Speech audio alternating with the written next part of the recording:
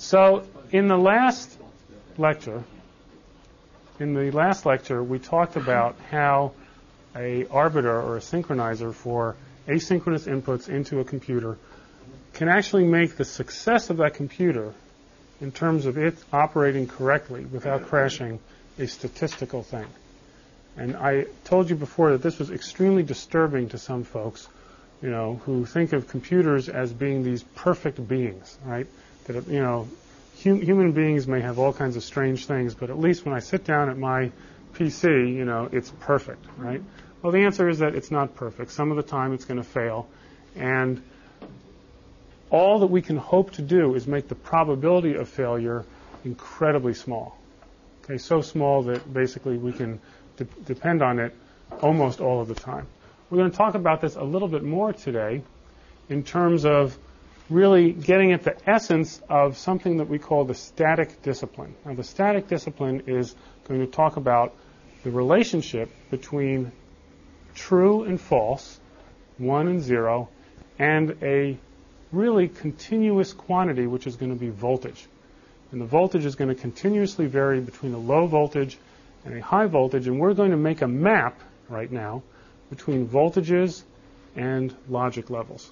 Okay. So first of all, most of you guys know about this because you're closer to me in age than most of my students are in most cases. But, they have a hard time even knowing what these things are. Okay? If it's not a CD, they've never heard of it.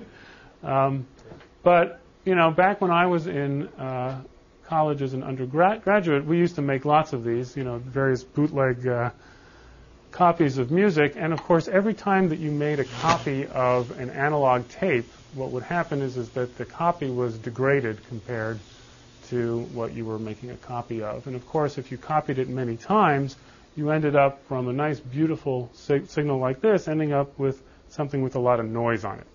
And in general, this was, the bane of all of us in college trying to make free copies of things. And the reason is that noise would get in between the reading of this tape and the writing of that tape and the reading of this one and the writing of that one.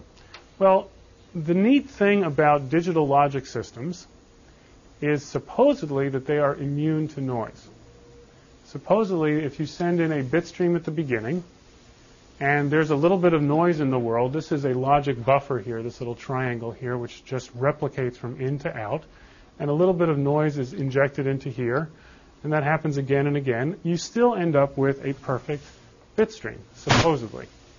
Okay, and you, of course, have seen the ads for digital television and so forth, which claim that, unlike this old-style stuff, the copies are, quote-unquote, perfect. Well, we're going to look at that a little bit today and understand, first of all, how the claim is made, and second, why the claim is false.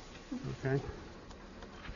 So, let's begin by actually looking at a circuit which is a CMOS inverter. Now, I introduced you guys a little bit before to the idea of a field effect transistor. You'll notice that there's one over here down at the bottom, and there's one over here at the top. And the one at the bottom, unlike the one at the top, does not have this little bubble, this inversion symbol in front of it. And this circuit over here functions in a way to take an input logic signal that I can draw this in here. The relationship, of course, of an inverter whose symbol looks like this, or if you want to, it's a symbol that looks like this, is that if the input is low, then the output is high, and if the input is high, then the output is low. Now, how does this thing actually work? Well, there are two transistors in the circuit here, and the top of this transistor is hooked to a symbol over here, and that symbol stands for a high voltage. Okay, so let me write that on the board as well, that in a sort of 1980s type integrated circuit, this is a symbol for plus 5 volts. And this is always a symbol for 0 volts, or sometimes it's called ground. Okay, because back in the old days when you had telephone systems and radio systems, you'd actually connect them to the earth because aerial would pick up a signal better that way. There's lots of other reasons, but anyway, you'll often hear this referred to as ground. And the symbol for this is sort of like a stake in the ground. Another symbol you'll sometimes see is a thing that looks like that. That's also ground. It turns out there's subtle differences in between these. You guys don't need to know them. But a symbol like this is meant to stand for the high voltage that's in the system. And typically, a computer chip will run off of a power supply that gives it 5 volts and ground.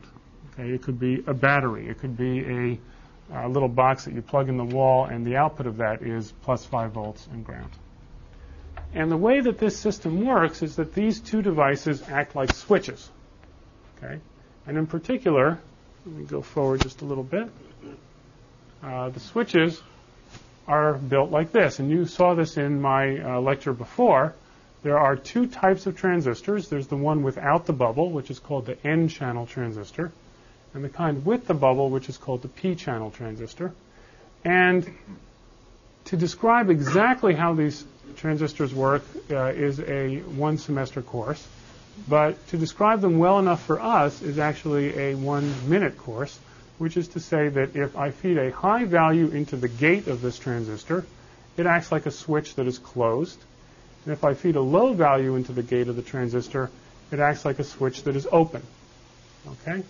And the exact inverse happens in the case of the P-channel transistor.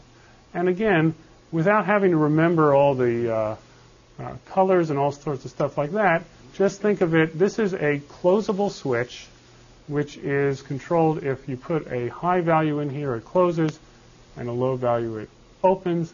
Here, there's an inverse, so it's the low value that closes the switch and the high value that opens it. Now, how does this circuit actually work? I'm going to go back one here. Well, think about it. When the input is high, which of these two switches are going to be closed? The bottom one or the top one? When the input is high, the bottom one is closed. So the output will be connected to ground. In other words, the output will be low, because ground is the low value. When the input is low, which of these two transistors is going to be closed? The top one. So the output will be connected to plus 5 volts, which in this case is what high is. Now, just an aside, modern computer systems operate on less than 5 volts. Some of them operate on 3.3 volts, some of them on 2.2. The trend is down, lower and lower and lower. There are some that do 1 volt now, and even some that do 0.6 volts. Okay. And it turns out that by lowering the voltage of the system, it doesn't have to use as much energy to switch from one state to the other. Okay? And what that means is that A, you can switch a little faster, and B, you can switch without dissipating quite so much heat. The amount of power you use goes down. However, for a reason that you'll see, we're going to start with this for now, this plus 5 volts, which is where things were in the 1980s. And still, actually, most of the chips that are in the peripheral cards that are in your PC, the video card and all sorts of things like that, typically run on plus 5 volts or 3.3, whereas the stuff inside the processor tends to run at the lower voltages. And the C stands for complementary.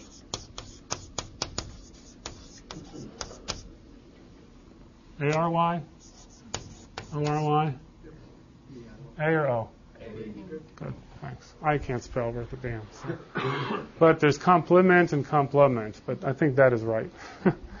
What it means is that, first of all, in the old, is that right? Unless you really like it. Yeah. That's actually wrong? Oh, this is if you give someone a compliment, right? Is that right? It's more likely right. Okay, well. Depending on what it's supposed to mean. That's absolutely right. Okay. I think.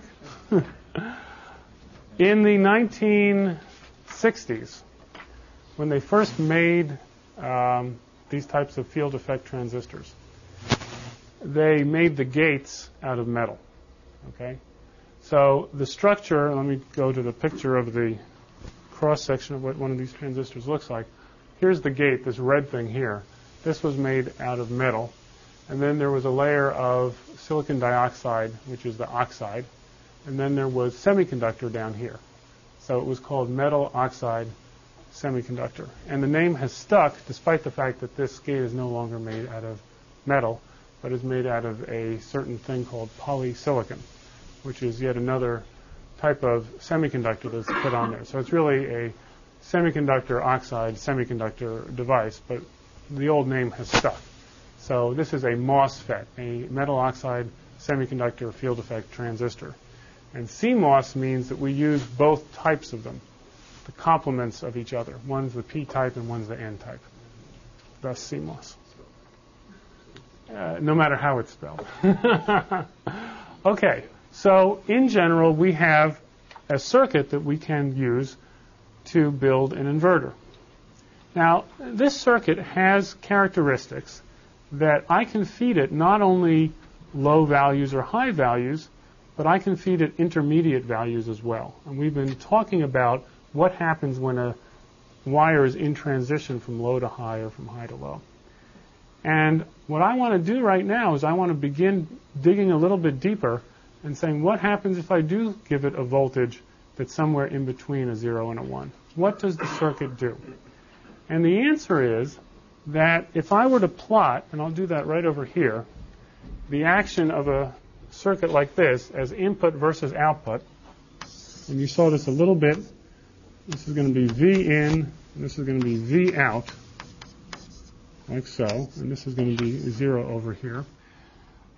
If I feed in a low voltage, we said a high voltage is going to come out. And for the sake of the discussion, let's call this 5 volts, and let's do this thing up to 5 volts too.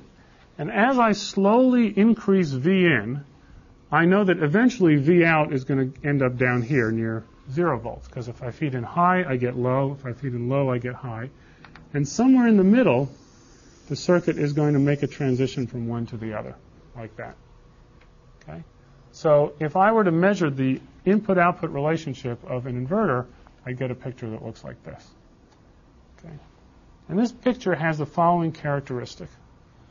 For voltages on the input, and that's what's represented by this left-hand side, ranging from 0 volts all the way up to 5 volts, this range of voltages that is fairly large, near 0, those all map to a range of voltages on the output, which are high, and that range is smaller than the range I began with. What I'm trying to say is that the slope of this transfer curve, here's in and here's out, that this slope is less than 1. In other words, the amplification in this region here has an absolute value of gain less than 1. It's pretty much a horizontal line. Okay. In other words, for voltages, if I were to send in a sine wave as input here, what I would expect to come out is a sine wave that's much smaller. The gain is low. It's attenuating the amplitude of the input to the output as long as the input is within this range. In a similar way, inputs that are within a range over here that I give it result in an output which is also very small. Okay, so you notice in this picture, the way that I've drawn it, is that this large gray box over here, near an input that's high, maps to an output range which is smaller. Okay? And then finally, yeah? Is the reason that there's any leak through at all because as the voltage gets higher, the other gate partially opens? That is basically true. In this region over here, we mostly have one transistor being on. And in this region over here, we mostly have the other transistor being on. And in this region in the middle, we have both of them being on. And that's actually what I was just going to say. So remember, there's 2 transistors in the circuit. There's the P-channel FET, and then there's the N-channel FET. And they're both connected to Vin. And here's V out. And here's ground. And if this is high, this guy's on and this guy's off. So the output is connected to ground. If this is low, this one's on and this one's off. So this one is connected to plus 5 volts. And this one is off. But if it's somewhere in the middle, both of these transistors are going to be on. And this output is going to be some mixture of 5 volts and ground. And I'll leave it to your son to talk about how circuits like this work.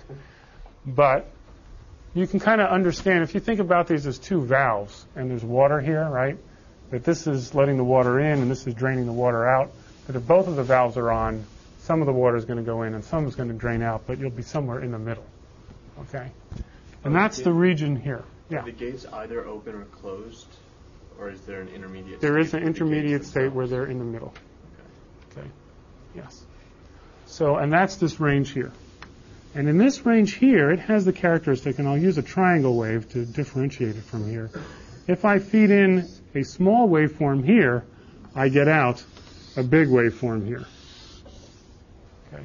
Fundamentally, this is what's called a nonlinear transfer curve. If this was a straight line, no matter where I was along the input space, the gain, the amount of amplification that I get, would be the same. But it's not a straight line. It's an S-shaped curve. So in this part of the curve, the gain is less than 1. In this part of the curve, the gain is greater than 1. And then in this part of the curve, again, the gain is less than 1. And this is the fundamental characteristic of all logic gates that we're going to talk about. Gain is the absolute value of the slope in the region. Okay? Sort of an idea of what the volume knob is set to. The higher the knob, the bigger the gain is. So the radio station sends you a signal which is a fixed loudness, and you get to say how much gain you want before it gets to your ears. Okay. Now, why do we do this? Why is this a good thing to do? Well, let me ask a question.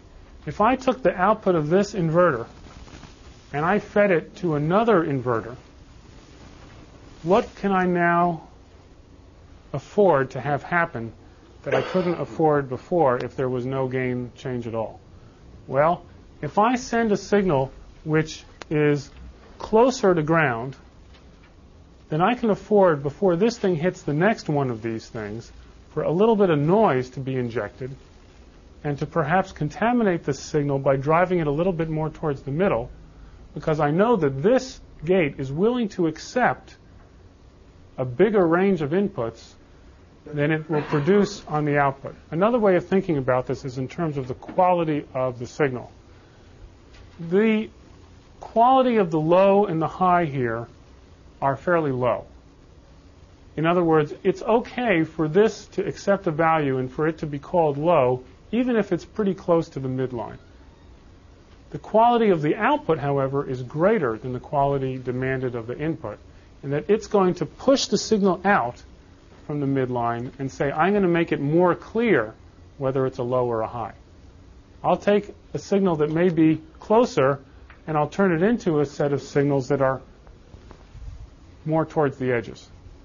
Therefore, I will improve the quality of the digital signal that I'm given. And that will allow me, before I hit the next stage, to inject a little bit of noise into the system and for that noise to be rejected by the next stage. Okay, we're going to talk about this over and over again. So here's what the transfer curve looks like. And I'm going to mark it in terms of 4 different symbols. One set is going to be called the input thresholds, and the other set are going to be called the output thresholds. Notice this is VIL for voltage input low threshold. And this is VIH, which is voltage input high threshold. And notice that these two are closer to the midline than these two over here, which is the output thresholds. And this is VOL for output low, VOH for output high. And notice that those are further away from the midline than the other ones. And again, here's the S-shaped transfer curve that we're going to have of low gain, high gain, low gain. And what that will mean is that a signal that can be anywhere up to here will be translated into a signal closer to the edges. Maybe there's an even better way to say this. Let's say that you get in the mail a carbon copy which has been done through 20 sheets of paper, right, back in the old days of carbon paper. And you get it and you can barely read it, right? And you're asked to send out, to retype a new copy of this thing and send it on.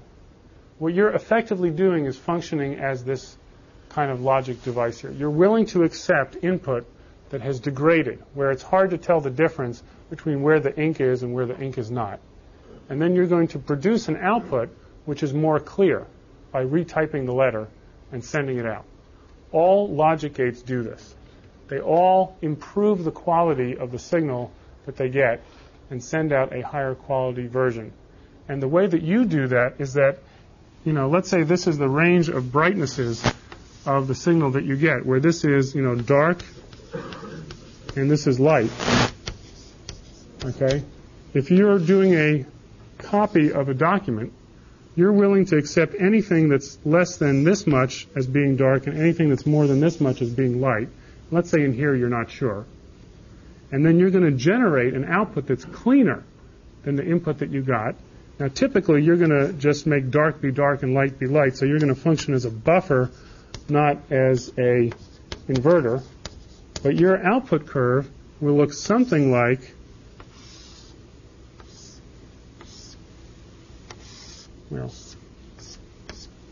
this, an S-shaped curve. In other words, as you look at this cruddy piece of paper you're making a copy of, anything that's pretty much dark. Oh, I have a better example. Perfect example. You have this ballot, okay? No, this is absolutely right, okay? What did you hear about them doing, supposedly, okay, in Florida, some of the ballots? They were knocking off the chads, right? In other words, if they got a ballot and only half of the chad was gone, they'd kind of pick the rest of the chad off and feed it into the machine. What were they doing? They were improving the quality of the information that they were getting, right? Pushing it more towards the edges, okay? This is no chad, this is chad, okay? But they were willing to accept information that was closer to the middle, okay? The pregnant chad, do you remember, And they were saying, okay, no, we should push these more towards the margin. In fact, the entire election dispute is about signals that have been contaminated by noise and are too close to the middle to figure out whether they're a 0 or a 1. This entire thing is about zeros and ones, right? The chads are supposed to be zeros and ones, and there are some that are close in the middle, and the machine is insisting that the quality be higher than people are able to discern, supposedly, depending on which side of the debate you're on. I'm on the side that says count them all, but anyway, that's because I know about this stuff. And of course, my political leanings have nothing at all to do with thinking about this. So who invented those voting machines? I think it was Hollerith or something way back. Oh, no, it had nothing to do with MIT. No, it's an awful thing. No, I think punch cards began as a way to program looms, how to do automatic weaving. Okay, so you'd have these, and they were made out of wood with big holes drilled in them. And it's easy for the machines, right, but it's not good for people. And so, unfortunately, the voting machines have been made so that it's easy for the machines to count, but not necessarily easy for people to, generate these things. Now, who would ever think that a vote should be based on a piece of paper that's held by, tiny little pieces of paper to the side and perhaps punch through, but if you kind of rattle the thing too much, then it falls out, and, just nuts, right? So, anyway, don't ever do this, okay, when you're designing a system. We should get a lecture by one of those guys that knows a lot about this. But there was an article about how bad this is. And it's one example of saying, let's design the system because it's easy for the machine to deal with it, not because it's easy for the people to deal with it. So it's a real shame. But anyway, back to this.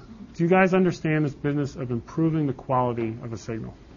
Okay. Did we talk about how it does that yet?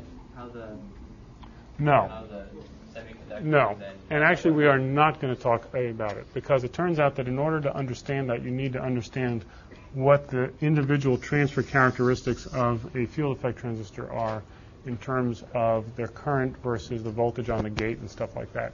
That's actually a little bit too far for this course. It's okay if the transfer curve lies anywhere within the region here. what the gate guarantees you, what the static discipline guarantees you, and this is just the same as a programming discipline, is that for any voltage less than VIL, an inverter will produce a voltage greater than VOH, and for any voltage greater than VIH, it will produce a voltage less than VOL. And for voltages in between here, all bets are off. It can do anything that it wants. Okay? It could even have a transfer curve that goes up and down. It really doesn't matter. Okay?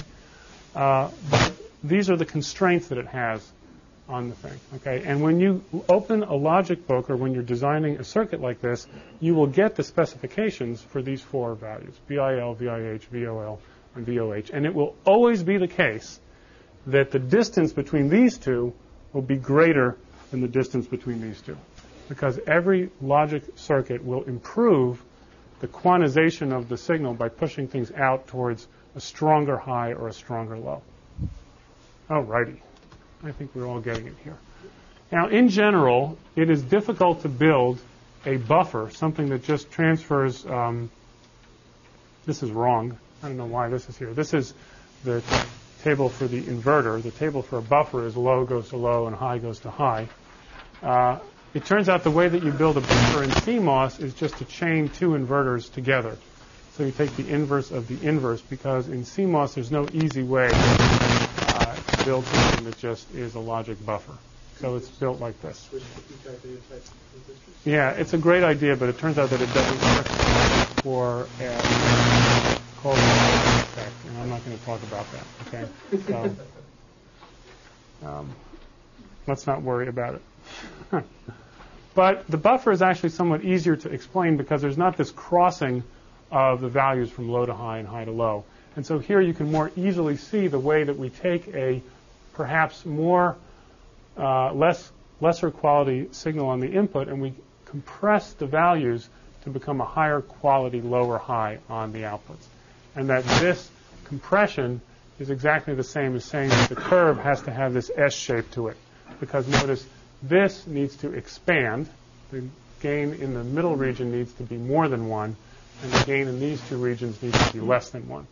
And so that nonlinearity, the S-shaped curve, is extremely important. And there's the constraints on the buffer. Yeah? Sorry, I missed your discussion, but I'm not exactly clear on what the buffer is. Oh, on what the buffer is? Yeah. The buffer just passes low to low and high to high. It's called buffering the signal because the output is, the data flows one way and it stops the output from affecting the input. But that's besides the point, okay? So just assume that it's just a word, okay? What it is it's a logic function that seems to do nothing. But what it does do is it improves the quality of the voltage that's being used to represent the low or the high. So if you had just had one of them, then you would actually get a flip in the value? You do not get a flip in the value. The inverter gives you the flip in the value. Oh, okay. The buffer does not. Okay. So then the buffer is just two inverters. And in fact, inside of the buffer are two inverters in series with each other. The buffer gives you a delay, right? There is a delay due to the buffer. Yes, that's true. So here's another way to look at it, which is that here again we have an input signal here down at the bottom, VIL and VIH, and here's an output signal over here. And what's nice is that if I know that the signal that's coming out of here is to the right of VOH, which is what the static discipline says, or to the left of VOL, in other words, less than VOL or greater than VOH, I can afford for some noise to come in here and spread the signal out and allow it to go lower up until it hits VIH. So this system becomes immune to that noise because I know that this is a valid input, even though it's composed of this valid output of higher quality plus some noise that has degraded it before we take a look at it. So what is TX and RX? The transmitter and the receiver. Okay. TX is for transmit and RX is for receive. And if you guys were ham radio operators from the 1950s, you'd all know that. But I guess you're not, so that's okay. Okay. The difference between VOH and VIH is called the noise margin. How much noise we can afford to have contaminating a signal between an output and an input before the signal gets confused. And so this is a margin of the amount of noise we can tolerate in between our gates. And usually the noise margin is made to be approximately the same on both sides. Back in the 1970s, this wasn't true, but in most modern logic families, the noise margins for highs and lows are approximately the same. Now, the region in the middle, where we're in between VIL and VIH, where maybe there's the slightest dimple on the ballot, okay, is called the forbidden zone, okay, like from some space movie, right? And the idea in the forbidden zone is that we cannot depend on knowing what the value is at all. It's not forbidden in the sense that the voltage may not be there once in a while. Certainly, when a voltage has to transfer between being a low and a high, it needs to go through the forbidden zone. But what we're trying to say is that our signals in our system will never statically generate a signal that's in the forbidden zone. We expect all outputs to be either here or here, and we expect all inputs to be either here or here once the noise has gotten to them. But we do not expect statically that our circuit will ever have a signal inside of here because we can't discern whether that's a low or a high. Dynamically, it will go through there, but statically, it will not. Yeah? How come data flow is going down? It almost looks like you have a big, it's like you have a ballot, you improve the qualities of the data flow. I always imagine going, Oh, well, the idea here is that this is the transmitter, and noise gets in, and then the receiver picks up the signal plus the noise. Let's think of it this way. This is the mind of the voter, and this is the ballot, okay? And somewhere between here and here, the voter was thinking about something else and didn't push the pin all the way through. And as a result, we got a noisy ballot, okay? But what they're talking about, what the Gore camp would say is, it's okay if the ballot is more noisy than the perfect voter would have made the ballot because you can still tell. Okay? Yeah. You said in the forbidden zone all bets are off, right? All bets are off in terms of what we interpret the value to be, yes. But then if the forbidden zone produces something in the two ranges of then how will you know that? Oh, from the output of a gate, how do you know if the input was in the forbidden zone? The answer is you don't. Okay? Unless it was in the forbidden zone that it comes out. I mean, if it comes out in that middle range, you know. Then you know, but once it's processed, it may not. So the forbidden zone inside of here, for instance, it may be the case that the forbidden zone is in between these two places, and maybe if you're right here, it still makes a value that looks like a low. Right. And in the forbidden zone, it would be okay for this curve to go up and down like this, okay? In which case you certainly wouldn't know from the output whether or not. So, once the people have tallied the votes that are noisy, even ones that are in here, you can't tell whether or not the votes were really noisy. So, okay. The consequence of the static discipline is that the transfer curve has to fall either like this or like that, depending on whether it's an inverter or a buffer. And what it means is that the device must have gain in the middle region, which is positive gain more than 1. And it also must be nonlinear, which means that it has to have gain less than 1 in the two other regions over here. So we've learned that. We sort of understand how it is that now the digital systems can reject noise better than an analog system can.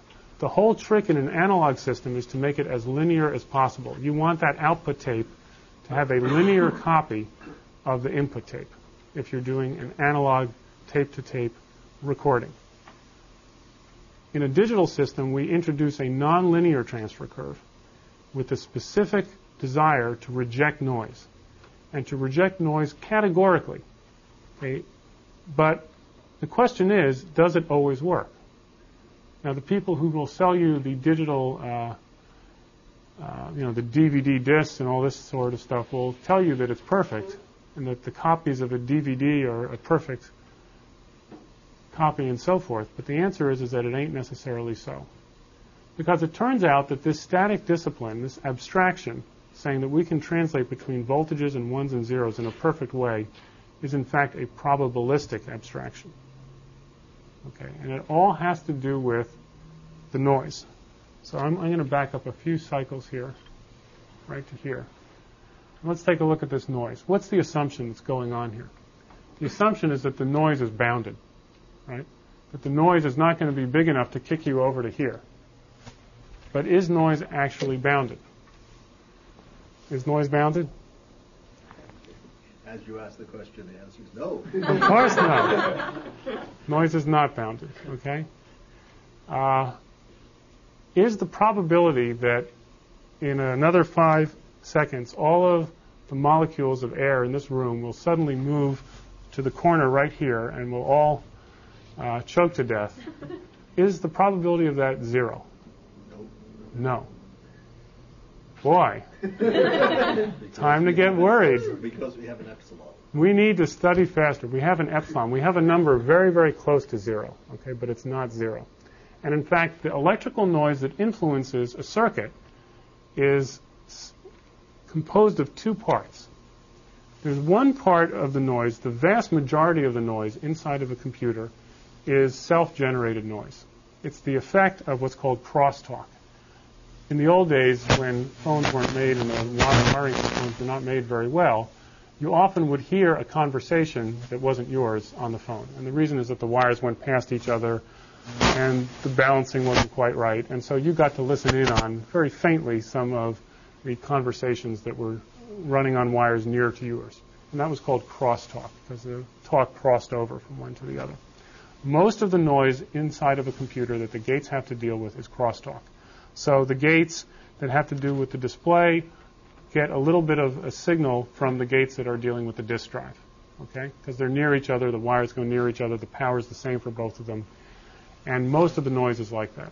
It turns out that inside the computer, the crosstalk is, in fact, bounded noise, because the gates having to do with the disk drive are switching between, let's say, 0 and 5 volts at a known rate, and they're a certain distance from the gates having to do with the screen, and that will generate a finite amplitude of noise, a known fixed amplitude of noise.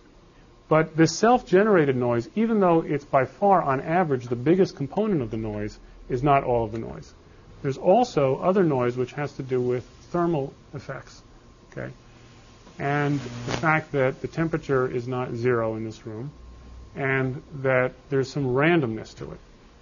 The electrons suddenly go one way, then they go the other way, and then they go this way and they go that way, like the molecules in the air are bouncing around. And that noise is what's called Gaussian noise. Okay, it's actually many different types, but one of the types is Gaussian noise. And many of you know about a Gaussian curve that's sort of this bell-shaped curve that kind of looks like this, right? And the most likely value that a voltage has, if I put out 5 volts on a wire, let's say this is 5 volts, and that's what's getting transmitted, what is received is something that looks like this. And, you know, this might over here be 5.99 volts, 4.99 volts, and this over here might be, 5.01 volts. So we're talking about a very small amount of change, but it turns out that these tails, okay, never quite hit 0. So therefore, the probability that we'll go all the way down to, and I'll draw a line like this, to 0 volts is not 0. It's possible that all of the electrons in the system will suddenly decide, hey, let's all go over to the left. Okay? Not that they're making up their minds, but they're moving around at random, and the probability is non-zero that everything will go to one side.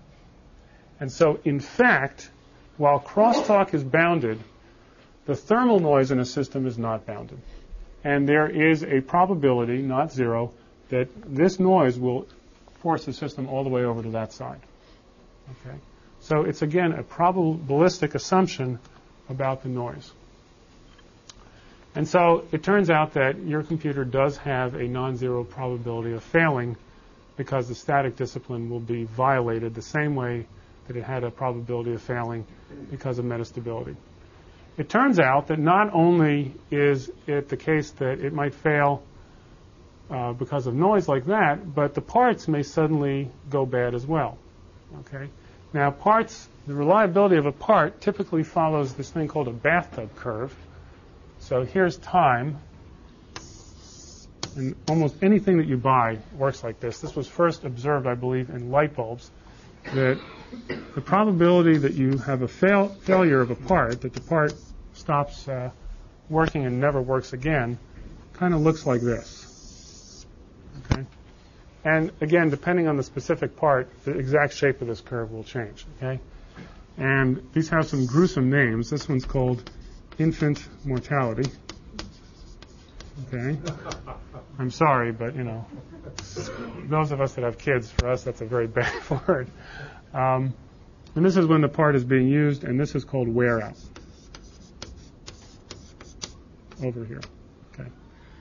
And so when you buy a computer, there's a good chance in the first few months that you use it that something will go bad. If it has managed to survive the first few months, chances are it'll work for many, many years. And then after a while, the fans and the disk drives and all that stuff will start to wear out and make all kinds of sounds, and then it'll go bad again. And then it's time to get a new one. Okay? And every part inside of the computer acts like this. But what I want you to notice right now is that this curve never hits zero. And certainly the integral of this curve is not zero. And so not only can we not depend on the voltages staying the way they should be and obeying the static discipline, but probabilistically we can't depend on the parts never failing. And so the computer may suddenly stop working no matter how good a job we did making it. Okay? Well, the key that we use in designing computers in general is that we know roughly that the bathtub curve like that means that a computer should basically last for 10 years or so without having a failure on average. Okay? For the military, they make it a little better than that. They say it should last 100 years without a failure. Now, that doesn't mean that they really expect to use them for that long. But if you design a computer for an average life of 100 years, the chances that it'll fail in the next year are very slim. Okay? And so the way that we measure the impact of all the other probabilities is against numbers like these. So if the parts fail once every 100 years, then as long as the static discipline fails less frequently, the failure of the parts will dominate the failure of the system. And the same thing is true with metastability. If we assume one failure every 100 years, we're okay. And so throughout all the design of these computers, those are the kinds of numbers that we use. Okay, this is fun stuff here. In 1997, I read an article which the cover looked like this with this rat, which has nothing at all to do with the topic. But if you get this, it's really fun to read this. As I told you the last time, the age of the universe is around 10 to the 10th years.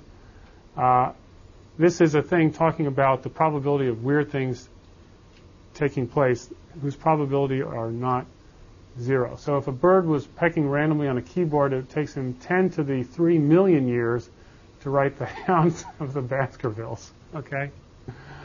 Which is a long time. So the probability of the bird pecking right now coming up with something is low, but it's not zero, okay? He probably writes a lot of other great things though before it finishes. That's probably true too. A full beer can, this is even better, sitting on a level steady table, and this is of course very highly dependent on our current theories of physics, okay? But anyway, according to current quantum theory, a full beer can, and it has to be full of course, on a level steady table will spontaneously topple due to quantum fluctuations about once every 10 to the 33 years. Okay, so the probability of it falling over in 1 year is 1 over 10 to the 10 to the 33. It is a very small probability, but it is not zero. Probability of a mouse living on the surface of the sun for a week, and here we have the mouse, but it's actually a different article, is about 1 in 10 to the 10 to the 42. Okay, now this is a very, very small number. And then finally, the best one of all, the probability of you suddenly dematerializing on Earth, materializing on Mars, then rematerializing on Earth is about 1 in 10 to the 10 to the 51.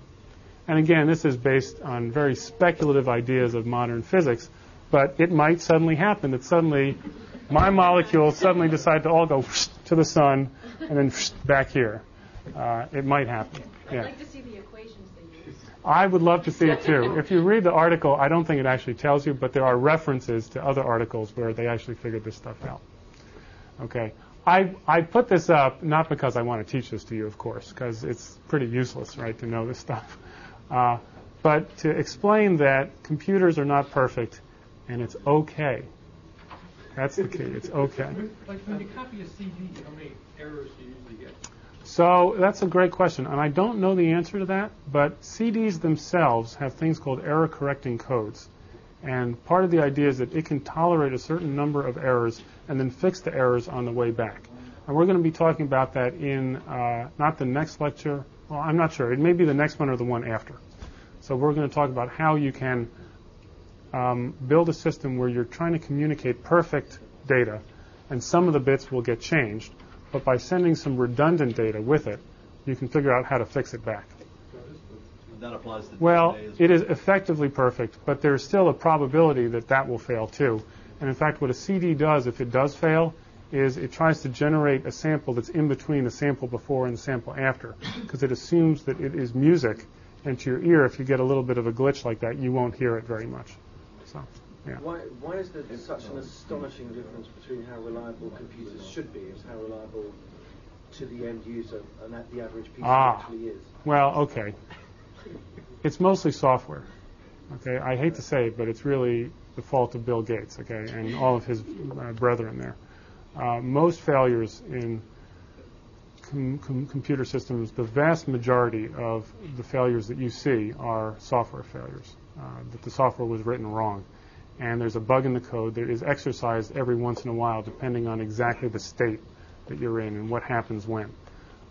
When there's a hardware failure, it's usually due to the fact that the manufacturing was not as perfect as it could have been. Not the chips themselves that fail, but the board on which the chips are placed, the way the chips are attached to the board, things like that. It's usually the wires in between the chips that fail.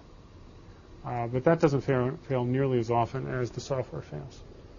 But if your computer gets hit by lightning, as did mine. Wow. Well, see, the probability of that is not zero. I don't know what that means, but we can brush it under all this other stuff, just saying, that's life. Okay. I want to go through something fairly fast because I think this will be pretty easy for you now, before we're done. Actually, do you know what I'm going to do? Let's see. We've been going. When did we start this thing? Did we start around an hour ago? At 11. Oh, okay. So we still have time.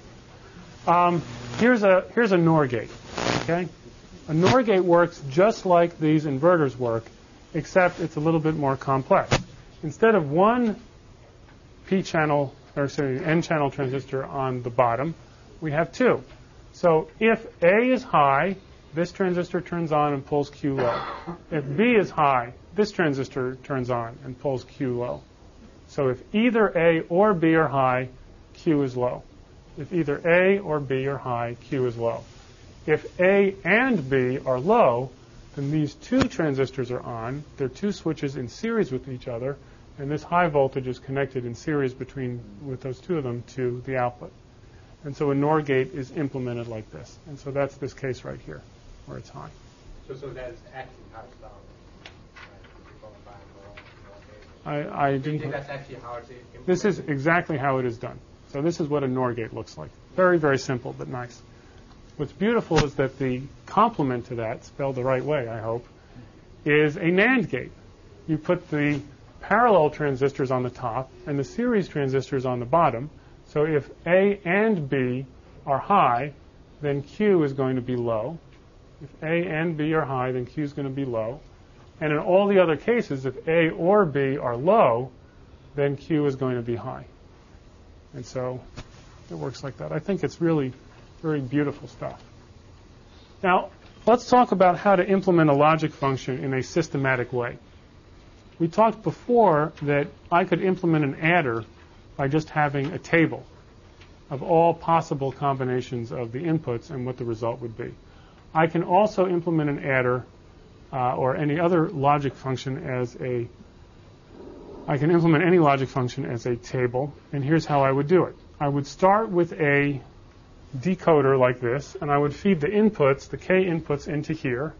And if you remember what that did is it selected one of these Q outputs to be high and all the other ones to be low. And let's say I fed a high value into here when this was true. So this k gets decoded into 2 to the k possible outputs, and only one of them is chosen. If I want to implement a logic function that's not as simple as a NAND or NOR, all I really need to do is take a decoder like this, feed in the inputs for the adder that we did before. It was C sub I, A, and B. That decodes those 3 bits into 8 possible outputs, only one of which is going to be high, depending on C sub I, A, and B. And for each one of the cases where I want the output to be 1, I just take that case and I run it to an OR gate, and then the output is high whenever that case is true. So for instance, let's say that this was going to be S, and I wanted to say, okay, when C sub I is 0, A is 0, and B is 1, I want S to be 1. I would just take this wire, which corresponds to C sub I 0, A 0, B 1, and I would run this wire to this OR gate. And that would ensure that when that condition is true, this one is high, thus this output will be high. And for each one of the cases of a 1 in the output, I would route a wire from one of these 8 outputs of the decoder into this OR gate, and I'd have 4 wires going into here, and I'd get the output. And I could do the same thing for C sub O down here by taking these 4 cases, this one, this one, this one, and that one, and running wires from there into the OR gate here. So here's one way of implementing arbitrary logic. It works fine as long as the number of inputs is not too big. What happens if the number of inputs is large? Well, the number of wires here goes up with 2 to the number of inputs, and so that can get out of hand. Let's talk about a general way to implement NOR gates. We showed you the CMOS NOR before. There's another type of circuit which is called an NMOS NOR. NMOS stands for N-channel MOS rather than complementary MOS. And it's a system that only has the gates on the bottom, not the gates on the top. And instead of the transistors on the bottom, not the transistors on the top. And instead of the transistors on the top, we replace that with what's called a resistor. And what the resistor is, you can think of it kind of like a spring. It kind of looks like a spring. And what it does is it says, in the default case, if none of these switches are closed, pull this wire up to 5 volts, like a spring trying to pull up to 5 volts. So the Q output here, if all of these transistors are off, the switches are open, Q will be high. If one or more of the transistors are on, in other words, if an input is high which closes the switch, then the wire will be pulled down to ground. So the Q is low if any of these things is high, or Q is the NOR of any of the inputs, the negated output OR of the inputs. What's really wonderful about this is it's an expandable circuit. I can start out with a NOR of 3 inputs, A, B, and C, and I could add more of them by just adding more transistors and connecting them to this wire. And so I can expand this as long as I'd like.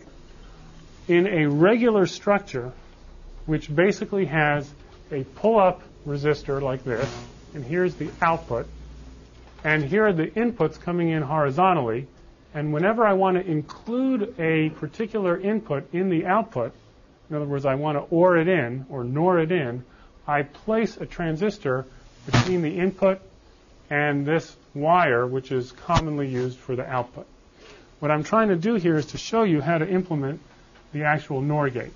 So instead of sending a subset of these wires to an OR gate, what we're going to do now is we're going to implement this NOR gate with transistors. Now, where should I put a transistor? Well, when A is true and B is true and C sub I is true, that's this last case here, I would like the output to be high. Well, I can't do that, unfortunately. I know how to implement a NOR gate with transistors. I do not know how to implement an OR gate.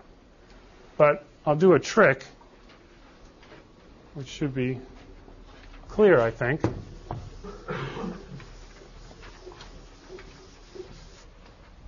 Here's the decoder. 1, 2, 3, 4, 5, 6, 7, 8. 0, 0, 0, 0, 0, 1.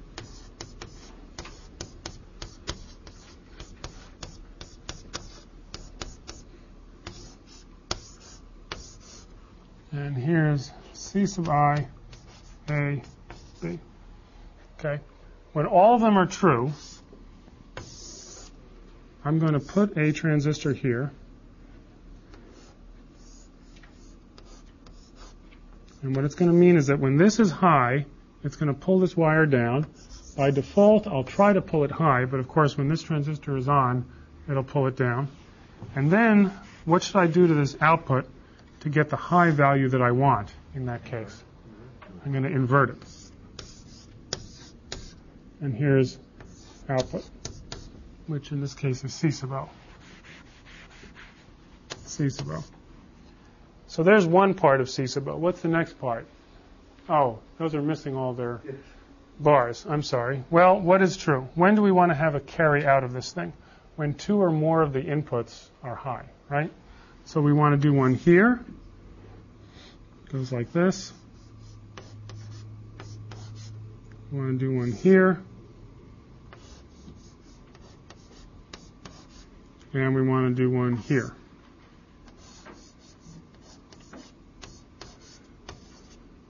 So I've now implemented the logic for carry out by placing transistors at the junctions of the output of the decoder to generate C sub O. Now, couldn't we just put the transistors on the other ones and get rid of the inverter? Yes, So it's going to that actually would work too. very high. Very, very smart. What he said was that instead of putting the 4 transistors here and putting an inverter here, I can put the transistors on the other 4 cases and not bother with the inverter at all. But it's a little bit easier to think about this, I think. So, okay. What this thing is in fact a read-only memory. This is a read-only memory which has 8 locations that are 1 bit wide. This is really, if I get rid of the fact that these have meaning, and I get rid of the fact that this has meaning, and I call this out, and I call this an address, A. Actually, let's call this a data, D. What have I just done? I have a memory with 8 locations in it. And I can put a number between 0 and 7 in here, which will select different rows. And if I select a row with a transistor on it, that transistor will pull this wire low, which will then generate a high on the output. So I have written into the memory with these transistors which places should generate a 1. And so really what this is a read-only memory. Input is the location to read. Here's the data that I get out. And so this is just showing how a ROM can be used to implement logic functions and what the architecture of a ROM is like. It turns out that this is really the general form of a way of programming logic without having to do individual AND and OR gates. This circuit over here is commonly called an OR plane. Okay? And the reason is that you may have a ROM with more than 1 bit in it, in which case there'd be sort of a 2D structure of OR gates here. They're really NOR gates that have their output inverted, but that turns them into OR gates. Instead of decoding all of these cases here and having to waste these other 4 wires, I could replace this structure here with an AND plane. So instead of doing this, what I really want to do is into here, I want to have an AND gate with 3 wires on them, and another AND gate with 3 wires, and another AND gate with 3 wires, and another AND gate with 3 wires. And then I want to feed those into signals and their inverse, which is what we talked about before, in terms of any logic function being implementable in what's called sum of products form. So you would feed inputs and their inverses up wires like so. Then you would have circuitry which would implement AND functions on some of the inputs and their inverses. Those product terms would come across the middle here and then go into an OR plane which would OR together the appropriate outputs of the product terms to generate the outputs that you want. And if you do that, then you can implement any logic function that you'd like in sum of products form. So in fact, there are certain general circuits called PLAs. PLA stands for Programmable Logic Array, and they look like this. There's an AND plane, and there's an OR plane, and into the AND plane we feed the inputs and their inverses, inputs and their inverses.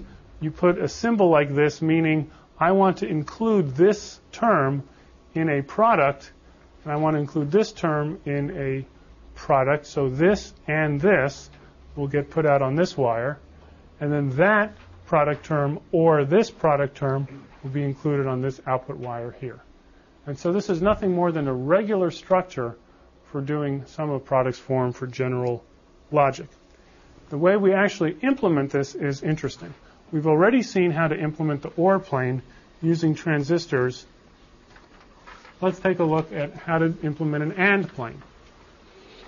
Well, this is an NMOS OR. I know that in your logic course, you learned something called De Morgan's theorem, right? And what did that say? Distribute the negative. Okay, so you can reverse ANDs and ORs if you just reverse the polarity of the inputs and the outputs, right? So that means that if I have a NOR gate, and everybody agrees this is a NOR gate, right? If either of the inputs here are high, the output will be low. So this is a NOR gate here. I can turn a NOR into a AND by simply negating the input. What that's saying is that a NOR gate that looks like this is equal to an AND gate, right? And so all I have to put in this space over here is what? An inverter. And here, another inverter. So in the same way that I turned a NOR into an OR by putting an inverter on the output, I can turn a NOR into a AND by putting an inverter on the input. And lo and behold, I already have them. They're sitting right down here.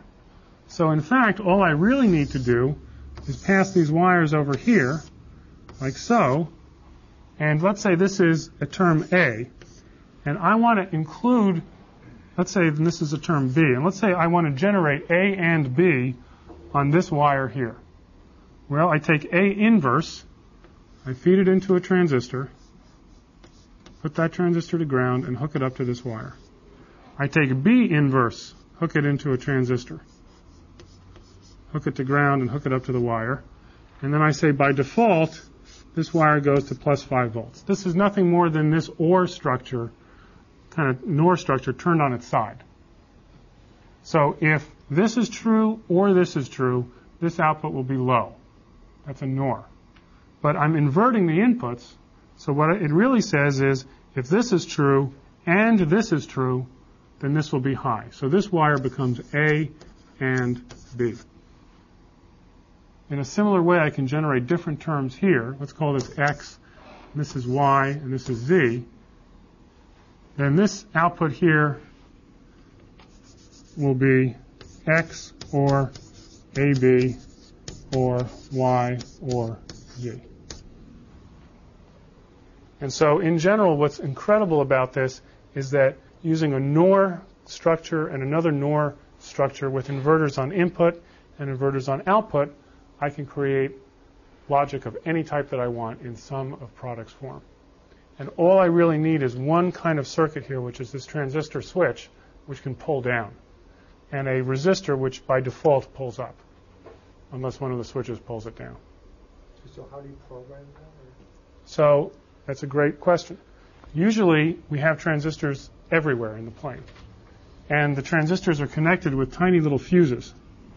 And I can put the chip in a programmer, and I can burn the fuses out to get rid of the connections where I don't want them. That's one way to do it. The other way is that I can have this transistor have another transistor in series with it, like so, and this gate can be floating. Now, this transistor will only be able to act if this transistor on the bottom is on. And I can make this transistor turn on forever, or not turn on forever, by injecting charge onto that floating gate and letting it float forever. So in fact, I can program these things the same way I told you about You can program a ROM by using high voltage to tunnel charge onto that gate and then let go, and it'll be good for 10 or 20 years. Again, the typical lifetime we assume for these systems. Okay? And so there are programmable versions of this same thing. But it's really a neat structure. So if you want to, I'm going to give this out to you here, but you can go ahead as an exercise after class, or perhaps in the section, and implement where the transistor should go here for CO equals AB or BC or AC on this. Kind of neat. Those of you who have read this book by Tracy Kidder, I think called The Soul of the New Machine, have any of you guys read that? Yeah, it's a nice book, and it makes a big deal. It's about this computer they built at Data General. Of course, the company went down the tubes anyway, but at the time it was a big deal. And what they were able to do is they were able to use these PLAs to implement the logic in their system, whereas before everybody was hooking up and OR gates kind of by hand, one at a time. And so the innovation that let them bring their product to market fast was the heavy use of these programmable structures for the logic of the system. It turns out there's another type of device called a PAL, which is different than a PLA, and you'll see these advertised as chips that you can use. PLA stands for Programmable Logic Array. PAL stands for Programmable Array of Logic. It's just nomenclature, okay? For whatever reason, it became known that PALs were like this. The only difference is that a PAL has a fixed OR plane, okay? They only allow you to program the AND plane, and the OR planes are pretty much fixed. And they typically have flip-flops in them as well.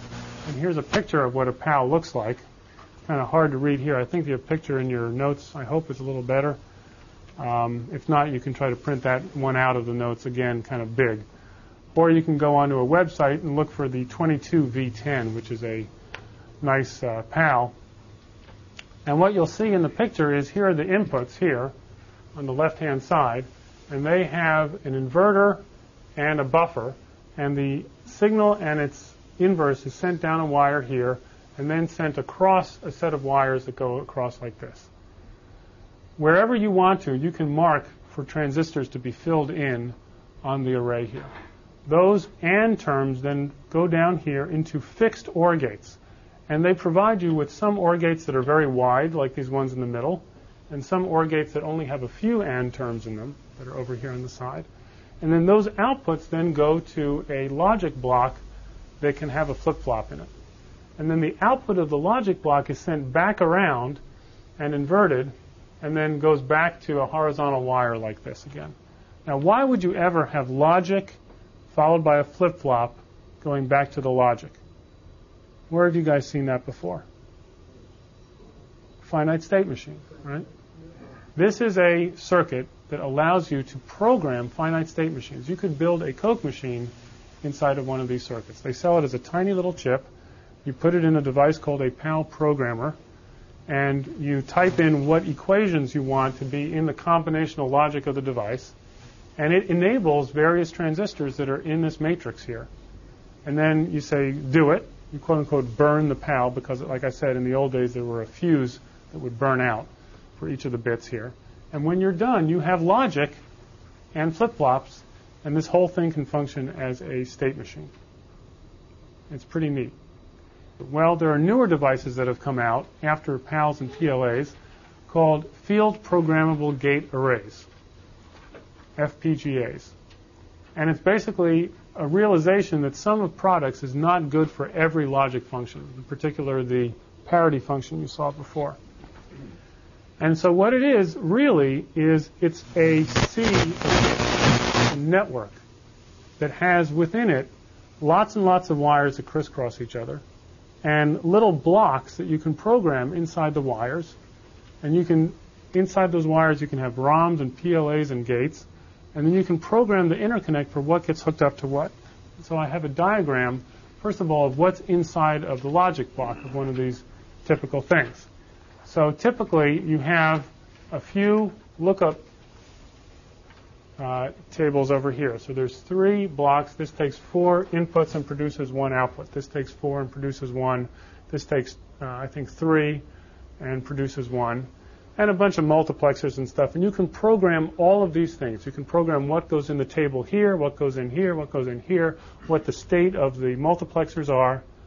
And then it also has some flip-flops in it that you can use to hold state for a state machine. And this entire thing is like a raisin, and there are many raisins within the bread. And the bread is a bunch of wiring that you can program how the wiring gets hooked up to each other. And to just give you an idea of how amazing this is, this shows you basically the interconnect. Here's the logic block here, and here's all the wiring. You can program each one of the circles. You can make a connection or you can break it. Okay? And this structure is replicated over and over again, thousands of times, and you basically get an array of this structure in 2D, and you can program thousands, if not millions, of different bits within this thing to perform the logic function that you want to do. So it's a way of prototyping circuits to implement a function without actually having to wire up gates or to build your own special purpose chip. And in particular, sort of the high level view of this thing is here's the logic devices here, and here's the wiring that goes around them, and here's a switch matrix to hook up certain wires with other wires that are there. And I believe that that's the end. So the point of that slide is to show you that even for functions like the parity function, it is possible to implement them in a regular structure. It's just that it will not be the sum of product structure that you saw here before.